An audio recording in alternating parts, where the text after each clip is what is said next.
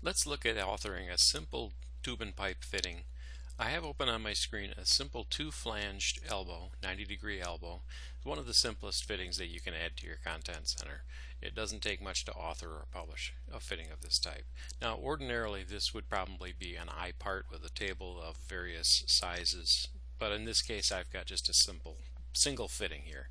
So we're going to go to the Manage tab, which I'm already on, and we're going to go straight to the authoring tool. Now, as I mentioned before, the authoring tool has several tools underneath it, and the one you're looking for may or may not be on the top. So you may need to use the pull down, and we're going to grab the tube and pipe authoring tool. Because of its geometry, Inventor automatically recognizes that this is an elbow. If it did not, you could easily change the category. If you wanted to put it into a custom category into your content center, one that does not exist in the types, you would select Other, bearing in mind that that category in the content center would need to already be created before you publish the part. There is no way to create a category on the fly while you are publishing, so just keep that in mind. If you're going to publish to a custom category, that category needs to be created first. In our case, we're going to stick with the elbow. The number of connections is in fact 2, but I'm going to show you a little bit of a trick here. The end treatment always defaults to threaded, no matter what your fitting is, and if you look at both connections, they both say that it's threaded. It recognizes the nominal size as 2, but I need to change that to flanged, and I'm going to need to do that for both connections. Now this isn't such a big deal on a 2-connection fitting, but if you have a fitting or a part that has multiple connections that are the same size, this little trick could help just a bit. What I do is I reduce the number of connections down to 1. I change the end treatment to flanged. I could change the size if necessary, and then I re-add the second fitting, the second connection. Now look at the second connection. It automatically grabs the same end treatment as the first.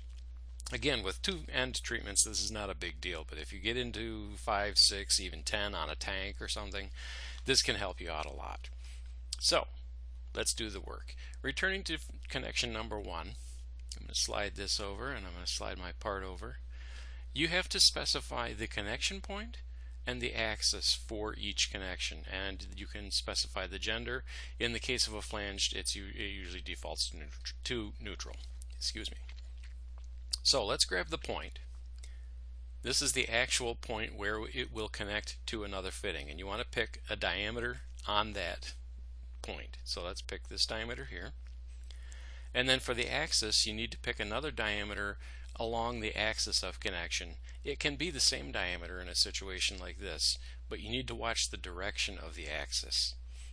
So we're going to select this, and the arrow is pointing out away from the fitting. That's what you want. This does not designate the direction of flow in the pipe. It has nothing to do with that. It's simply the direction of the connection, and like a magnet, the connection directions must always be opposing, so that means your arrow must always be pointing out away from the part. So we'll jump over to connection number 2, and I'm going to grab this diameter, change to axis, grab the same diameter, and you'll notice my arrow is pointing out away from the part. Now for engagement, on a flange I don't change this. I leave this at 0% of 0. It's going to connect face to face. If you were working on threaded connections or socket connections, and you know that there's only going to be a certain percentage of the full length of the threads that you want to have an engagement on, you can specify that in this area here. If you're using isagen, which I do not, you can fill in any of the isagen information right in this area. If it's already on your part, the authoring tool will pick that up when it grabs the part. So that information can be there. That's it. That is all it takes to author this elbow. If you want to double check your end connections, you can just simply scroll back through the connection points, make sure they're in the right spot, make sure the arrow is going the right way, and hit OK. Now it's going to tell us that this part is authored successfully and it's ready to be published. So why don't we go ahead and do that right away. The Publish tool is also on the Manage tab, a little bit further down the end, right in the middle. Next to the editor, right in the middle, Publish part. So let's select that tool.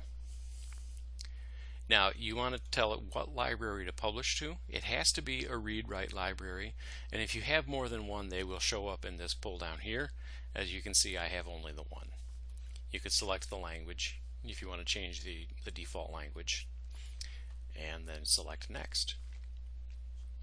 It automatically recognizes the category based on what you selected as type in the authoring tool. If you had selected Other, this is where you would tell it specifically what other category you wanted to put this into. This would probably be a custom category, and as I mentioned before, that category would need to be created before you get to this step so that it can show up in the menu here. So we're going to leave this on the default elbow and select Next. Now it's going to look at the nominal size parameters, and they're automatically mapped from the fitting to the category parameters.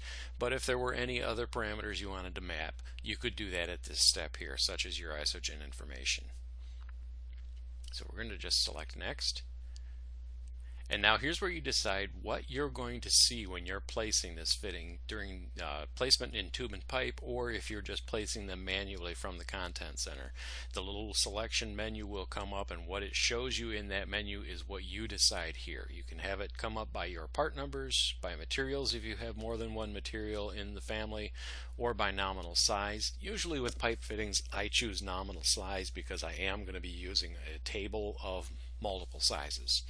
Sometimes you can mix them. If you have more than one material in your family of elbows, for example, you might want to have nominal size and material, so you can narrow your selection down to a 2-inch stainless steel, for example. I'm going to stick with nominal size for now. Push the arrow to knock that over to the key columns and select Next. Now your family properties, this is all entirely up to you. This is what you're going to name your family. The family name and the family folder name usually follow one another. If I change this one, you'll notice the bottom one changes with it. So we'll just change the one, and then your family description can be whatever you want it to be. That's what will pop up in the Content Center editor to help you figure out what you're looking at. Your standard, this is very important if you plan on using filters either in the Content Center editor itself or in your selection tools. For example, in Frame Generator, this is not a frame piece, but in Frame Generator you can search the Content Center by the entire content or by just a specific standard. So adding this information comes in handy if you want to narrow your searches down later on. So let's leave this the way it's set up because that's one of the standards I like to use. Sorry about that. So we're going to select Next. This gives you just a preview now of what you're going to be seeing in the Content Center window. If you have an alternate thumbnail, you can load that here, but most people just choose the default and go on to the next step, which is Publish. Publish completed successfully. Now let's verify that by going to the editor and selecting my elbow category, and I will open this up to my custom content, and there's my 2-inch elbow. Now this is very important. Once you've published your part, check the Content Center editor immediately because you're going to find that there might be some things that need to be changed. In this example, the file name is not what I want. It came in because I selected nominal size as my key column. So we're going to edit the family table, and I'm going to change that right off the bat. I'm going to go to Column Properties, and I'm going to remove the expression that it put in there automatically. I'm going to map this to an iProperty description, and then I'm going to manually type in my name.